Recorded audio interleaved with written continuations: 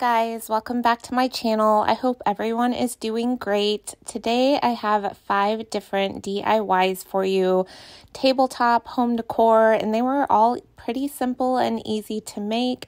All the supplies, again, I'm using from the Dollar Tree, and I do have this video time-stamped, so if you want to skip ahead to one, make it a little bit more easier for you. So let's get started. The first one is super simple. I grabbed this 4x4 photo frame and these stamps from the Dollar Tree, and then I'm taking the back off the picture frame, and I didn't have any cardboard or cardstock, so I'm actually taking the backing that the stamps came on, and I'm going to cut that out to fit the back of the picture frame, and that is what I'm going to use when I actually use the stamps. So I did pull out my Distress little stamp pad I have. I think I got it at Michael's a while ago. And then here I'm just trying to figure out how I want to place this and which ones I want to use. I knew I wanted to use the Enjoy Life. And I'm pressing it down, and I think I pressed down a little too hard because it got on some of the edges.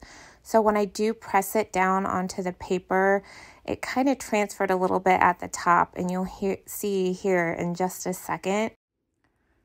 So yes, here when I lift it up, you can kind of see there's a spot up top and another little spot above the word life. So I was not expecting that, and instead of starting over, I decided I was just going to kind of distress it after I was done and kind of blend it in. So here I'm just finishing up the stamps. I'm using a bird and then a little feather. And here's where I'm going in and distressing it to kind of hide some of those blemishes from the stamps. But I actually like it distressed like this, and I think it works really well with the frame and it matches. So I just did a cute little tabletop decor, and you can do this several different ways and make it your own. But I do love how this turned out. Okay, for the next one, we're going to do a small little planter, and these 4 squares are 3.5 by 3.5 inch from the Dollar Tree, and I'm going in with my stain in the English chestnut again. I think it's the only one I ever use. I do have others, but I'm going to stain all 4 pieces. I did just do one side because on the other side, it was a really rough wood, but on the other side, it's smooth. So on the smooth sides is where I stained. And then I just fit it together, and I'm just going to go in with the wood glue and make it into a box. I did not do a bottom piece. I had another piece of wood. Unfortunately, it was cracked, and I didn't realize it till I went to go do this project. But I still worked out in the end, and it looks great. So I'm just finishing up here on the other side, and I'm going to let that set up. And the greenery you're seeing, I also purchased from the Dollar Tree. I believe they're just calling it foliage, but I love how this turned out. Super simple and easy to make. So let me know what you guys think down below. Next, we're going to make this cute little tray. So I found this circle home sign from the Dollar Tree. I'm going to be using wood glue and also wood beads and the contact paper I purchased from the Dollar Tree.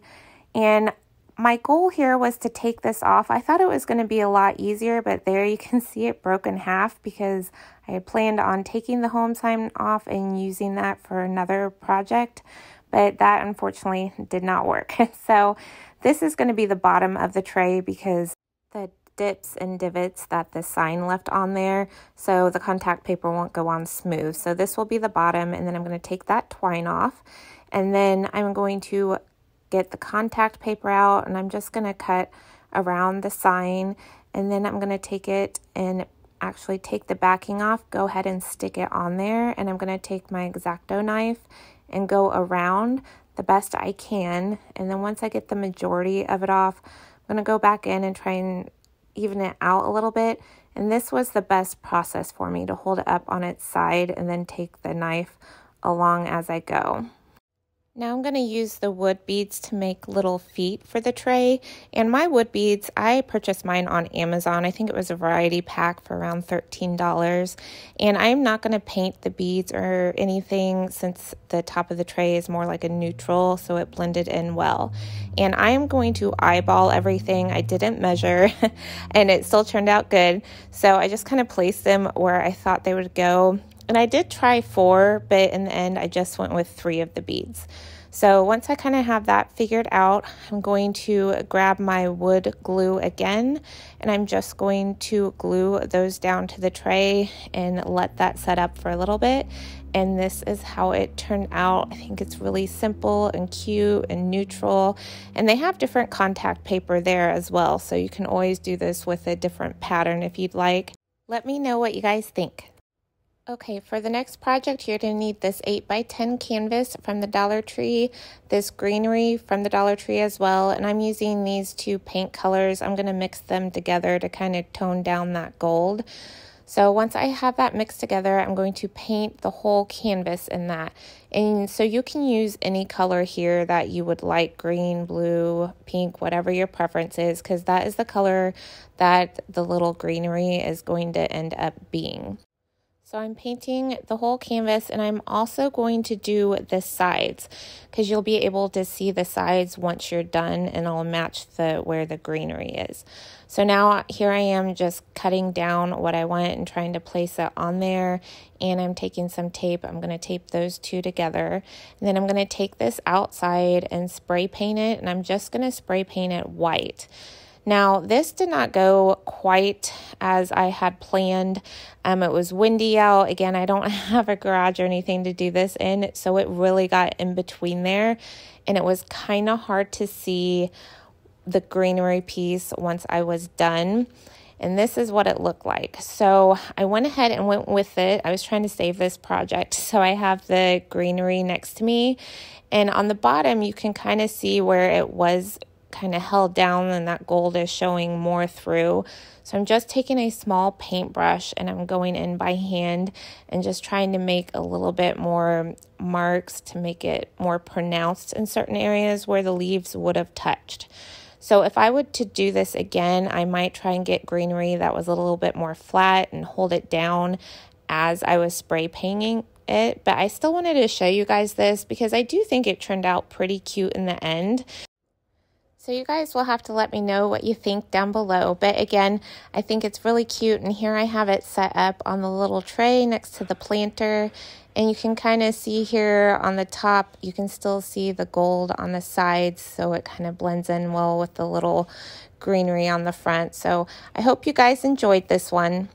The last one, I have this cute book for you, and I'm going to be using Mod Podge, and the book is from the Dollar Tree, and I have some tissue paper and a little sponge brush that I'll be using for the Mod Podge. So I'm going to take the book cover off, and I'm going to start by putting the Mod Podge all over the front of the book because I'm going to be placing the tissue paper on it.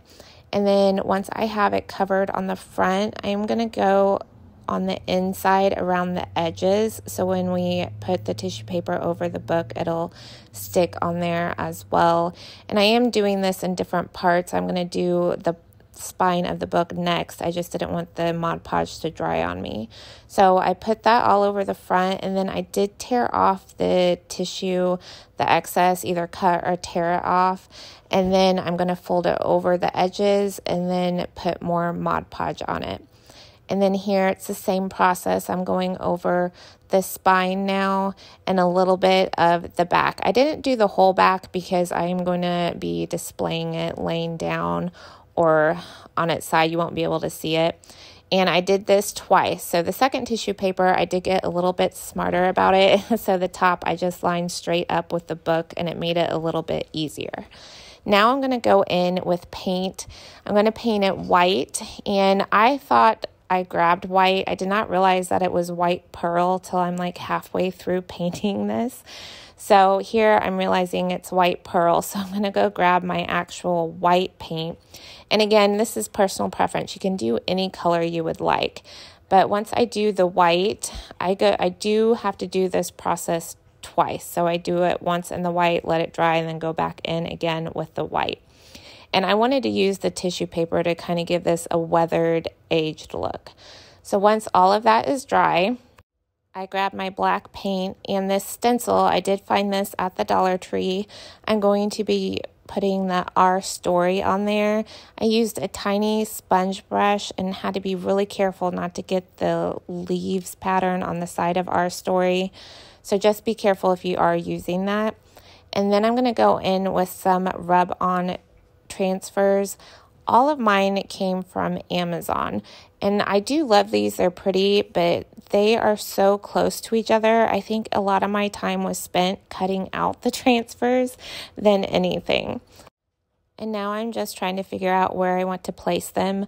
Plus, I was a little bit worried. I wasn't sure how it was going to work on the tissue paper where it's all wrinkled. This would be the first time with me working on that type of surface. And I didn't have too much problem with it. I just had to be really careful and slow. And then when I was pulling it up, I had to pull it up really slow. And then if I did see something not wanting to lay down, I would just put the clear plastic back down and go over it just a little bit more. But again, it really wasn't a big deal.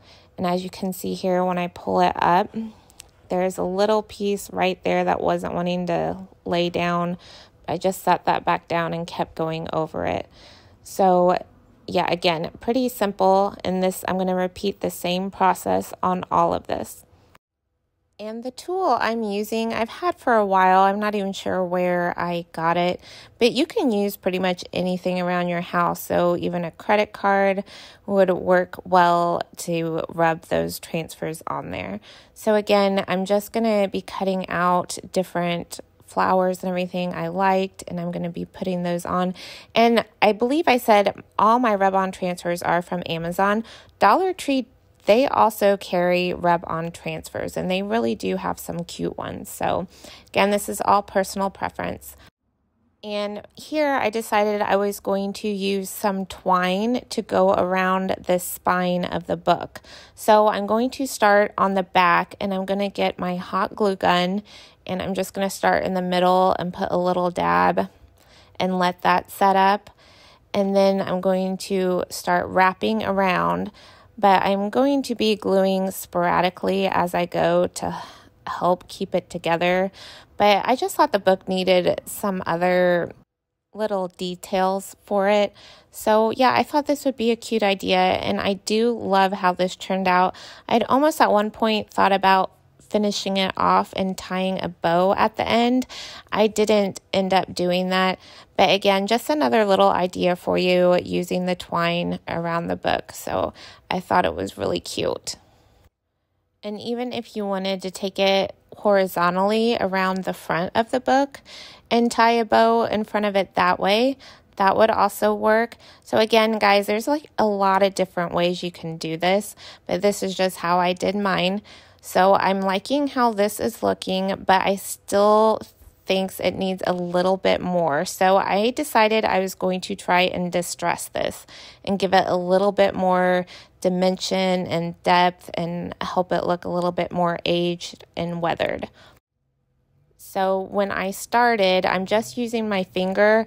I was going in really lightly and tapping it just to see how it was going to turn out, which I did end up liking it. So I'm going over the edges, and I'm going to go over the parts where it's kind of wrinkled, and I'll go a little bit over where some of the transfers are on the edges. And then I do start putting a little bit more pressure on it as I go, and I'm getting more used to it. But yes, I thought this really helped the book a lot, giving it that weathered look. So again, guys, there's so much you can do with this. I actually want to make quite a bit more. I had some other ideas going on in my head, but I love this. So you'll have to let me know what you guys think down below. All right, guys, I hope you enjoyed everything and gave you some ideas and inspiration. Thank you so much for watching, and remember to like and subscribe, and I will see you guys next week. Bye.